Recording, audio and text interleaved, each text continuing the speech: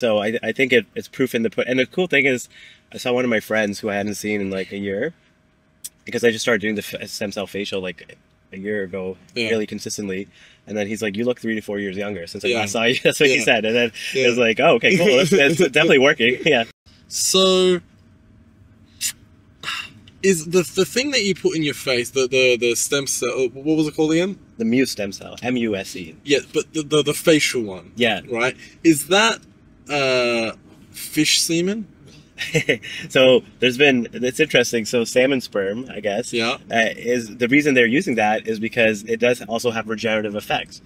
But the regenerative effect is much stronger of the cells because the salmon sperm only has signals, right? The sperm isn't going to regrow your new tissue.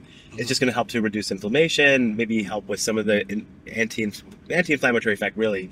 And so it still has an effect, but it's not giving you the raw building blocks. These are the raw building blocks. We're getting them, and just so people understand, we're getting them from umbilical cord tissue. So it's like the freshest kind of stem cells because they've gone through no damage.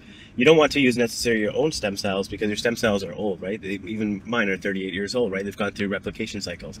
So the salmon sperm I know it's a lot of people are curious about that, but it's just a signal. It doesn't have the raw building block.